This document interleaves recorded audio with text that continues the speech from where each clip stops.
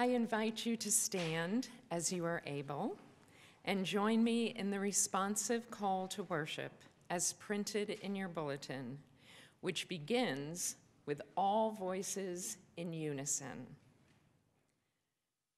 O Lord, our Lord, how majestic is your name in all the earth.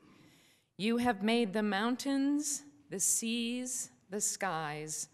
You have made the sun, the moon, and the stars. O Lord, our Lord, how majestic is your name in all the earth.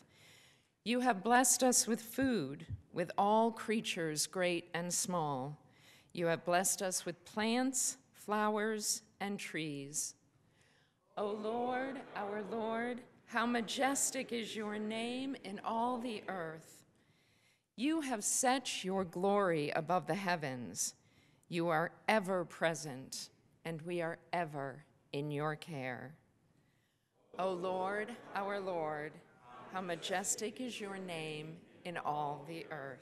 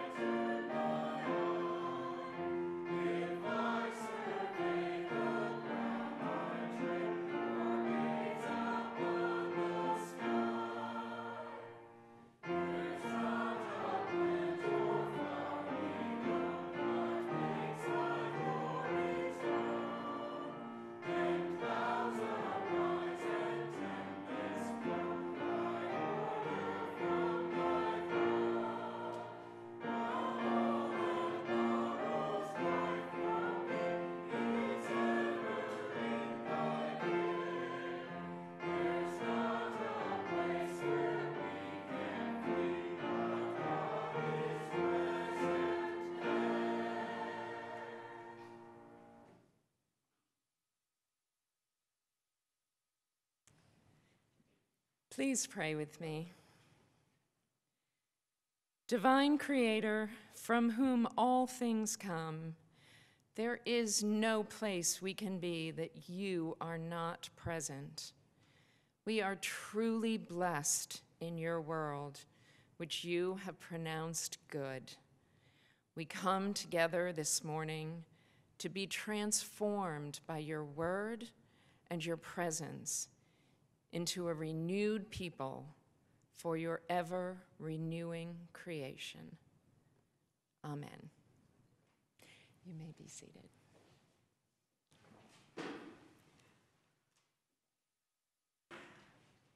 Our Bible reading this morning is from the book of Genesis, chapter 1, starting right at the beginning. Hear now these holy words from the Hebrew Scripture. In the beginning, when God created the heavens and the earth was a formless void, and darkness covered the face of the deep, while a wind from God swept over the face of the waters. Then God said, "Let there be light," and there was light.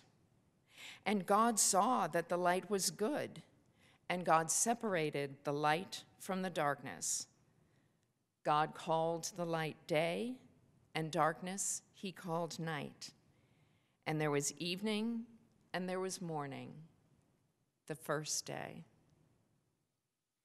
We continue now with verses 26 through 31.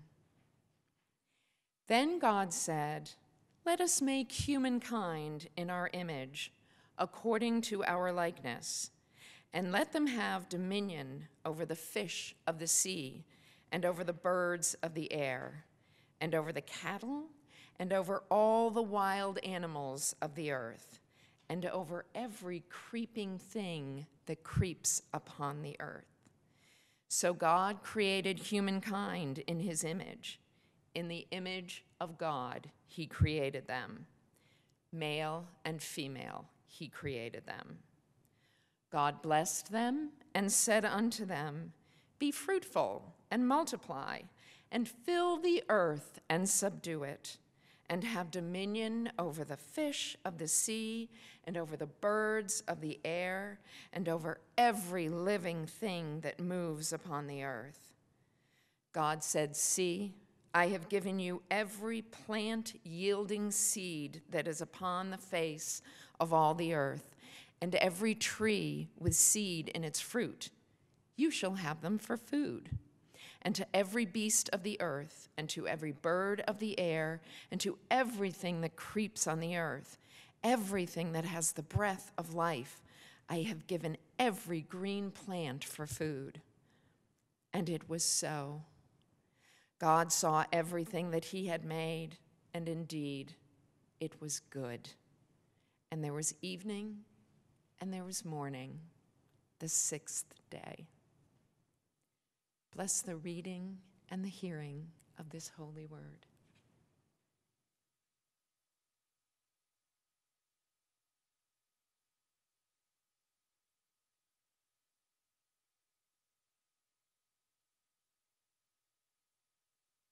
Good morning.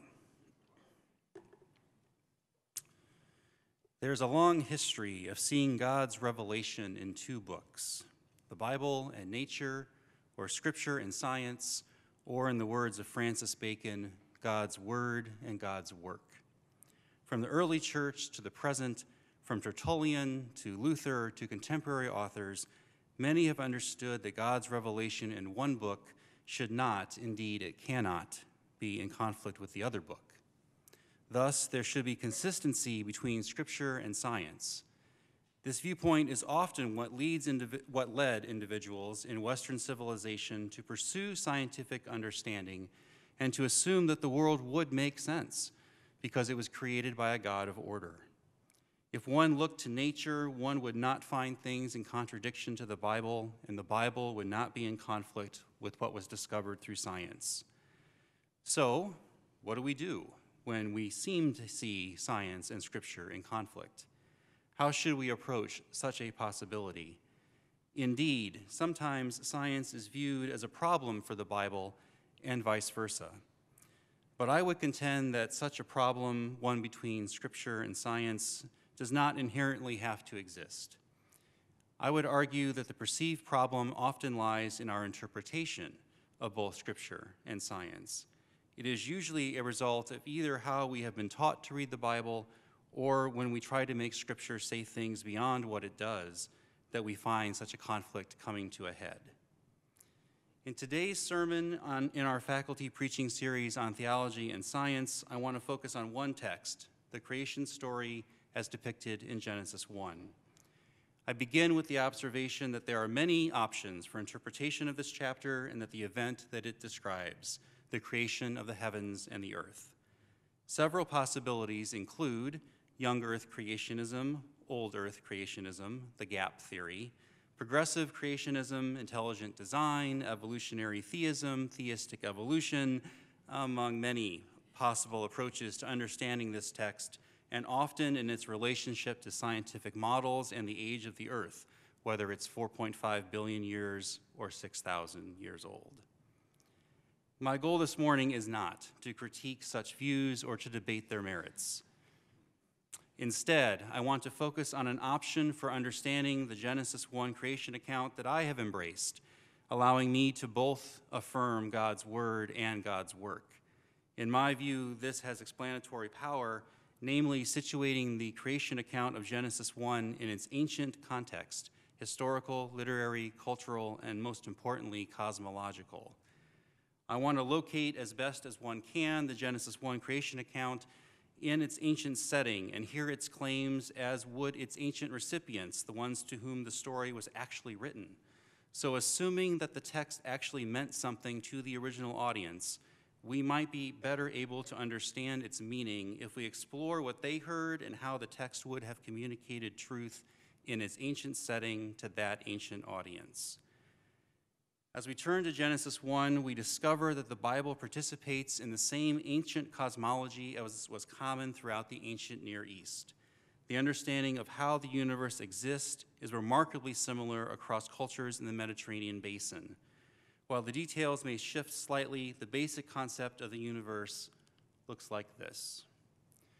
The earth is a flat disk surrounded by water on all sides. The earth either floats on the water, or more commonly, it is supported by pillars at the ends of the earth. There are also pillars holding up a dome or a firmament that prevents the waters above the earth from crashing down onto it. So what we call space, the ancients understood as water, and that makes perfect sense. The sky is blue, and water in the form of rain comes down from there to the earth. And when you travel far enough in any direction, north, south, east, or west, what do you find? Water, whether a sea or a vast ocean. You start digging in the ground. You go down far enough, what do you find? Water, water under the earth. Again, this understanding of a flat disk surrounded by water makes sense as a result of empirical observation from an ancient scientific mindset. The sun and the moon move across the sky. The earth is fixed in one spot by those pillars under the dome. Various precipitation is stored in chambers and comes down to earth through windows or gates that open and close. This is consistent with various statements about the universe in Genesis 1 and throughout all of Scripture, whether one is reading in Psalms, Job, Joshua, the prophets, and even the New Testament. This ancient three-tiered universe, common across the ancient Near East, is the cosmology we find in Genesis 1. Genesis is communicating truth in ways that make sense in its ancient setting. The similarity of cosmology is further reflected in the sequence of creation found in Genesis 1 and in other ancient Near Eastern creation accounts. The similarity to older creation accounts, and that's a little small, but there it is, as reflected in the Sumerian Atrahasis story and the related Babylonian Enuma Elish is well known. Apart from the context of creation as one of a cosmic battle, the Enuma Elish follows a very similar pattern to the account in Genesis 1. You can kind of see the similarity there. Lesser well known are the striking similarities to the two major Egyptian creation accounts, also older than what's written down in Genesis, even if Genesis comes from the hand of Moses. One derives from the city of Memphis. You can see there extremely similar patterns and progression of the creation stories. And the other one comes from Hermopolis, the pyramid text, and the coffin text, which are quite ancient. In his article, evangelical scholar Gordon Johnston makes a strong argument for the Egyptian accounts being even more consistent with and likely the major influences on the younger biblical version in Genesis 1. In addition to these striking similarities of sequence, the Babylonian and Egyptian accounts parallel Genesis with things like light being created prior to the creation of the sun, which has long been a detail that has troubled biblical interpreters. It's in those accounts too. Creation beginning with watery chaos that is then organized with the separation of water and dry land, and the deity resting at the conclusion of creation. In contrast to the Babylonian Enuma Elish, the Egyptian accounts present the deity creating unopposed, not as the result of cosmic struggle and through the spoken word or even thought. So in that sense, the Egyptian account is much more similar to Genesis. In each case of these ancient examples, we see the creation of environments and then the population of those environments, or as Old Testament scholars such as Wheaton professor John Walton terms it, forming and filling, as can be seen in how the days of creation progress. Environments are formed, days 1, 2, and 3, and then they are filled, days 4, 5, and 6. In several recent publications, Walton has argued, and I think persuasively, that creation in the ancient world is primarily concerned with function, so that order is brought out of chaos for particular purposes. It is through identification of such function and therefore such purpose that creation's meaning in the ancient Near Eastern context is understood. It is precisely in this way that differences among the creation accounts point to how different functions and different purposes for creation and for humanity itself were expressed. So such differences are often tied explicitly to unique theological claims in Genesis 1. First, in the Babylonian account, creation is the result of a cosmic battle. And we'll move on here. So creation is the result of a cosmic battle in the Enuma Elish. To summarize the lengthy epic, this battle occurs because the young gods are being too noisy and disturbing the older gods who are trying to rest.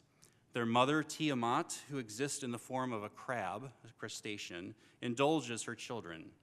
Marduk, who would become the chief god of Babylon, is chosen by the other deities to subdue Tiamat and her demon children. Marduk, with the weapons of the storm and warrior god, defeats Tiamat and subsequently uses the empty pocket within her shell to create the new universe. Tiamat's shell thus forms the dome within which creation occurs, keeping back the waters of chaos. This victory solidifies Marduk's kingship, his right to rule over Babylon, and most importantly, Babylon's right to rule over all the earth. Of course, in Genesis, God creates unopposed, without a cosmic battle. In the Babylonian account, no value statement is made about the goodness of creation or its inhabitants. Creation simply exists, and it does so in service of Marduk and thus Babylon. This is in direct contrast to the Genesis account that repeatedly affirms the goodness of all creation in the well-known phrase, God saw it was good. Thus, the value of creation is clear in the Genesis version of events. Second, an important difference between the accounts are the statements about humanity's origins and purpose. In the Egyptian Memphite theology, the creation of humans is not given attention. They're simply among all of those who will serve the gods. In the Hermopolis version, humans are accidentally created from the god Atum's tears. It was not intentional, and no explicit purpose is given to human existence. The sun in that account is the image of the god Ra, and the Pharaoh, as king of Egypt, alone will bear the image of God on earth. In the Babylonian account, Marduk creates humanity after Tiamat's defeat from the blood of a dead rebellious god named Kingu, who is then put to death as a result of his insurrection against the council of the gods. These humans are then created explicitly to serve as burden bearers of the gods so the deities can go back to their rest. This is not a high view of humanity in the Enuma Elish, in case you missed it. In contrast, of course, the Genesis 1 account proclaims that all of humanity is created in the image and likeness of God. This exact phrase with the exact same words is the label used in royal inscriptions for kings in the ancient Near East. As with Pharaoh in Egypt, the king alone bears the image of God. Genesis 1 then extends this royalty to all of humanity, both male and female, and regardless of social class or status. All of humanity bears the image of God in the biblical version. Therefore, humanity, every human person, has value and is good. Further, the task of humanity in Genesis 1 is to serve as God's emissary on earth, to have dominion, to radah in Hebrew, over the creation. This Hebrew verb radah has been misinterpreted, in my opinion, to say that humans can do whatever they want with creation, to exploit it, to use it however we see fit. However, this same verb radah is used across the ancient Near East and in the book of Psalms itself to indicate what good kings are supposed to do for their kingdoms. To radah, to have dominion, is to act as a king should over one's kingdom, ideally, for the benefit of everyone and everything within the realm. Thus, in Genesis 1, humanity is created as a monarch who is supposed to take care of what is entrusted to their supervision, the whole earth. Again, this places the role of acting like a ruler on the shoulders of all of humanity. Kingship, in a sense, has been democratized in God's actions in the biblical creation account. As good rulers, humanity is not supposed to exploit creation, for it is good, and we are supposed to keep it that way, tending to it and to all the creatures that inhabit it. As God's representatives, all of humanity should oversee creation the way that God would. In all of these details, it seems logical that the ancient audience would have heard the Genesis 1 account either knowing these alternative accounts or at least having caught the distinctive meaning and theology that is being offered by the biblical version, given how these details interact with common understandings of kingship, creation, and the origin and function of humanity that are common in various other ancient Near Eastern creation accounts. This stuff is so common, people would have realized it right away. But what about God's resting on the Sabbath? While God does indeed rest at the end of creation in similarity to the other accounts, Genesis presents that rest differently.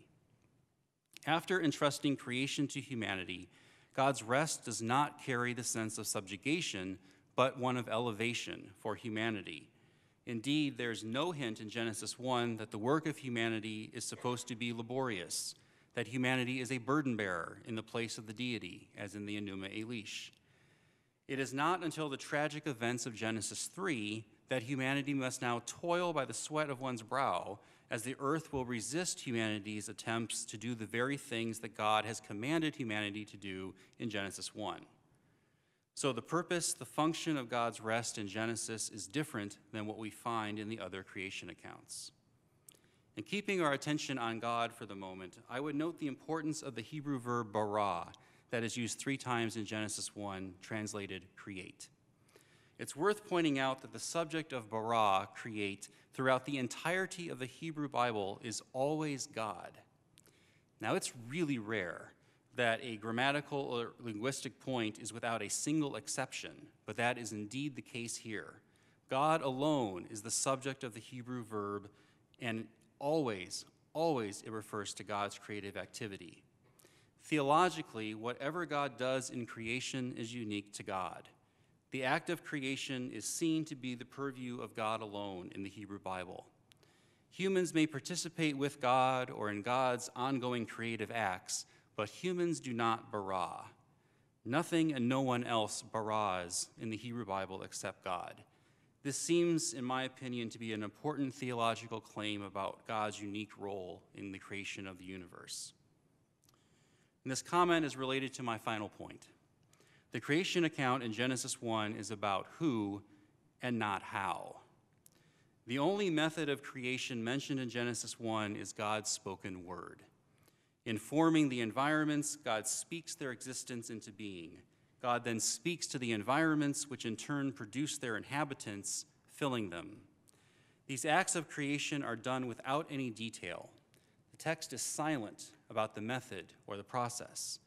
The focus instead is on the God who creates, not the mechanism of how it happens.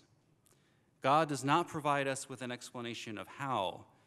Genesis does not provide us with an explanation of how, but it does concern itself with who. It also affirms the goodness of this creation in the sight of this God, intended by God to remain good, with valued humanity as God's representative to maintain it that way. At least that was the plan.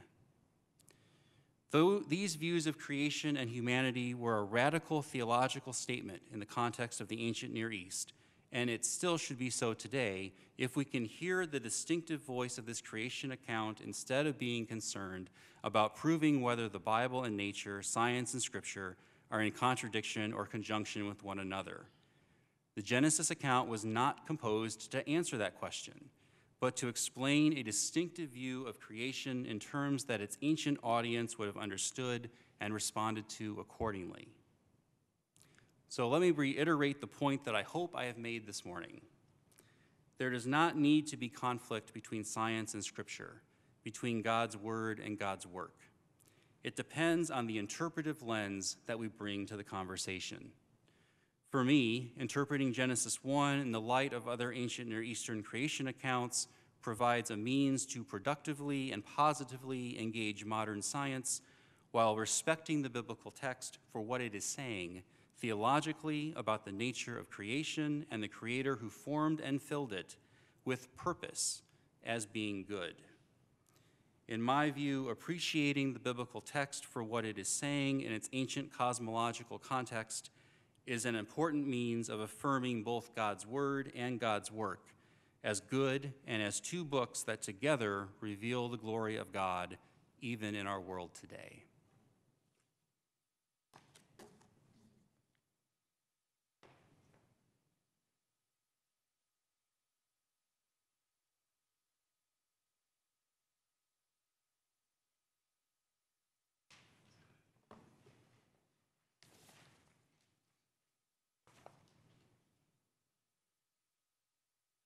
Please join me in the Litany for Harmony as printed in your bulletin. Once again, beginning with all voices in unison. May all I say and all I think be in harmony with thee, God within me, God beyond me, maker of the trees. In me be the windswept truth of shore pine, fragrance of balsam and spruce, the grace of hemlock. In me, the truth of Douglas fir, straight, tall, strong-trunked land hero of fireproof bark. Sheltering tree of life, cedar's truth be mine, cypress truth, juniper aroma, strength of you.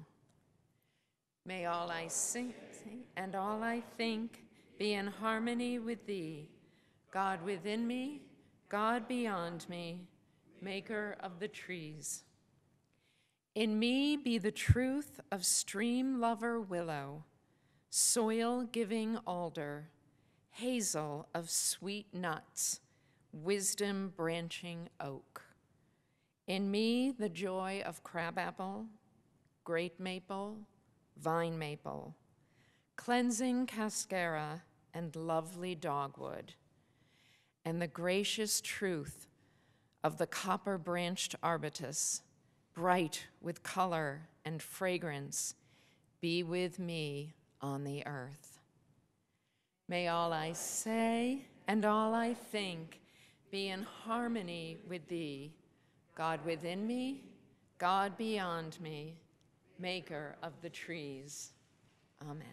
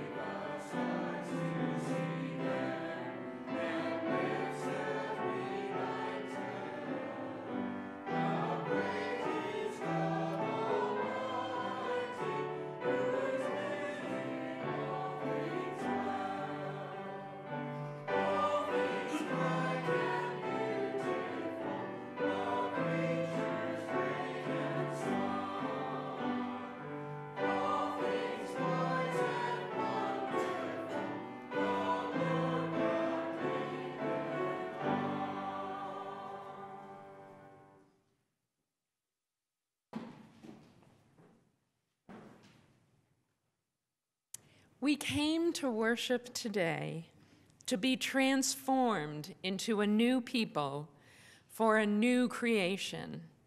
We carry that spirit within us out of this place and into God's glorious creation, singing songs of praise and thanksgiving. Go now in peace to love and serve the Lord by loving and serving the world. Amen.